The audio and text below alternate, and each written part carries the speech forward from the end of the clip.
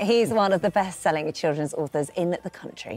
Here to tell us all about the stage adaptation of his most popular book, Grandpa's Great Escape, and the possible return of Little Britain. We'll come to that later. David Walliams is here. My goodness me. I mean, you know, this is all pretty successful, really, isn't it? Well, it's very, very pleasing. Yeah, kids seem to like the books, and now we're moving on to stage adaptations. Yeah. And we've got one of Grandpa's Great Escape that I did on television with Sir Tom Courtenay and Jennifer Saunders. Now Nigel Planer, one of my comedy heroes, Neil from The Young Ones. Yeah. Probably a little before your time. I know, but I know what you're talking about, OK.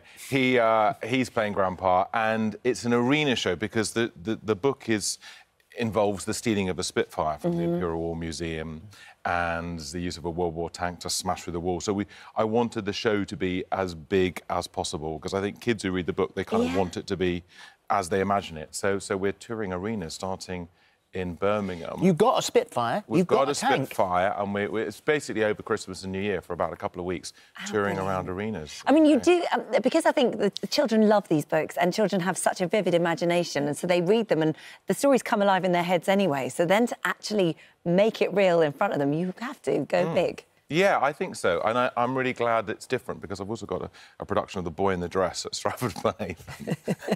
And I'm also selling my fridge freezer.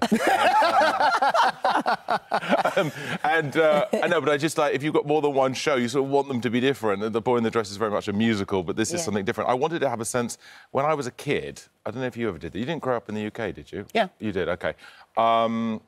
I thought you were from New Zealand or something. 4 years. When I was 17. Did you ever go to the Royal Tournament? No. No, it was this incredible thing where basically... I hosted it once, though. Oh. When so you didn't go, but you hosted it? Well, I mean, I was not as a kid. Not as a kid. I did it as an adult. But I wanted a sense of that because I used to love that as a kid. Basically, it was when the armed forces used to put on a kind of show. So it would be... They'd put a cannon together and there'd be tanks all together. And I loved all that as a kid, so I thought I wanted to get a flavour of that. And your grandfather, am I right, was in the RAF? Yeah, he was, and there's pictures of him actually in the back of the book of Grandpa's Great Escape. So he was very proud of his time in the RAF. He wasn't a Spitfire pilot, so, you know, the book is a work of fiction, but there he is. And there he is. Arthur Williams, he was my dad's dad. And there was fond of him. another person who was an inspiration, an 89-year-old veteran from a care home that you said... Because... Yeah. Bernard, yeah, he's sadly not with us anymore, but it was a news story at the time. He escaped from an old people's home so he could go to the Normandy 70th anniversary of the Normandy landings. And I think he was maybe a bit too scared to tell the people who ran the nursing home that he was going or something in case they said they couldn't go anyway.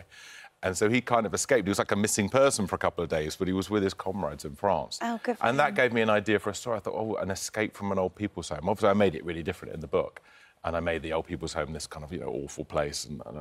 But that was one of the ideas that fed into the book. So I always keep my eyes and ears open. That's why I tell lots of kids who say, where'd you get your ideas for your story? You just have to keep your eyes and ears open at all times. Well, that's what I was going to ask for this one, then, because this is a new one. This is The Beast of Buckingham Palace. And this is set in the future. This is 2120. So your imagination must have run riot with this one. Well, I love science fiction, you know. I loved Star Wars, and I still love it, and Flash Gordon and things like that. And I thought, what's my version of a science fiction story? And I thought the last book was called The Ice Monster, and that was set in Victorian times.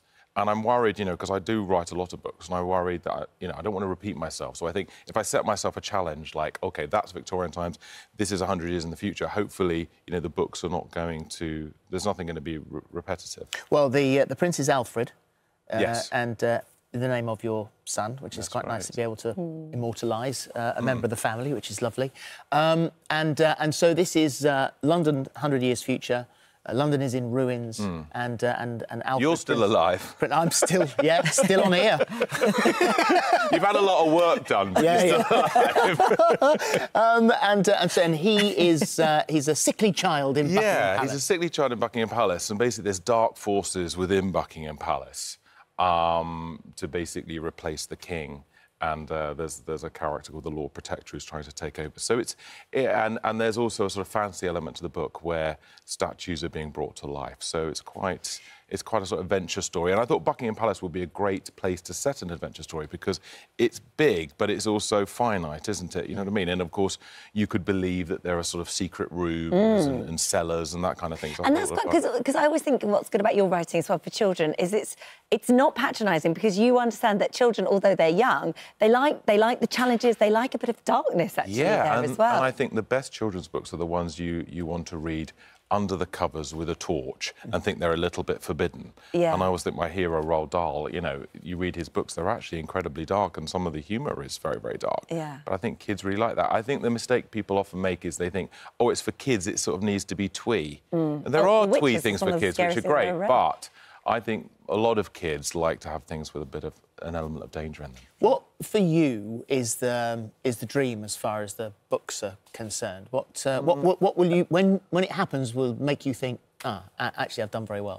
I think, if I'm walking down the street and someone comes up to me and says, oh, I used to read my books when I was a kid, and now I read them to my kid. Yeah. But I haven't been writing books for long enough for that to happen, so... Do you read to Alfred? Sorry? Do you read to Alfred? Yes, I do, but I don't make him just read my books, because I kind of think I like him to choose. And also, I love reading other people's books, so I let him choose. I don't want him to be in therapy in years to come saying I could only read my dad's books. Over and over again. And also, I mean, your parents as well, you sort of like... Yeah, there's stuff you do on TV and stuff, but you just want to be dad, don't you? Yeah, It's a bit naff to go, let's watch me on TV, let's read my book, you know.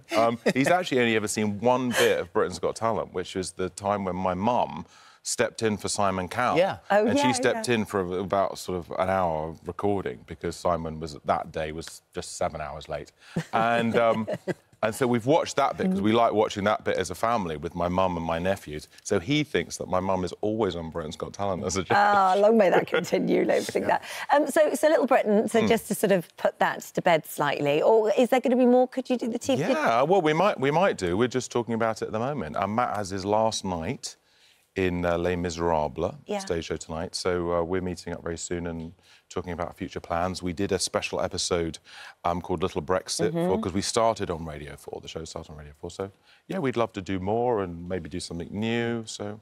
It's also nice to be able to do something that's close to your heart in memory of someone who was very close to your heart, because you've got two things on over Christmas, Cinderella Ever After, which is 60-minute Christmas special, and then you've also got The Tiger Who Came to Tea on Channel 4. Yeah, I'm really proud to be part of that. And you were friends with Judith Carr. I love Judith Carr, yeah. She was such an inspirational lady. Her personal story is incredible because she escaped from Nazi Germany as a kid because she was Jewish and her father was quite a prominent Jewish person in Germany in the 1930s. So they had to escape.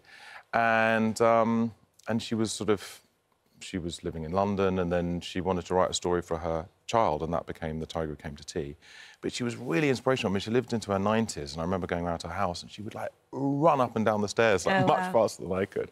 And she just had this wonderful dynamic energy and she loved life. And if the publishers, because we actually were at the same publisher, which is how I met her, they had a party, she'd be, like, last to leave and stuff like that. So she was an amazing life force. And so I'm sad she hasn't lived to see this.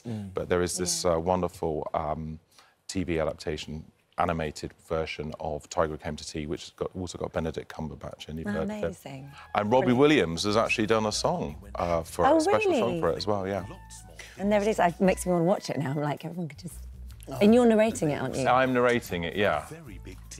It's also the animation of it, which is so beautifully lovely. done, and you can see it is incredibly truthful if you know the book. Yeah, exactly. That's what I wanted to see. It's just one of the most delightful books for children that I've ever read in my life. I actually didn't read it as a child, but I read it hundreds and hundreds of times to my son because I loved it so much as well. Yeah, it's a lovely book. Well, let's hold up yours. Da-da-da-da-da, all of them.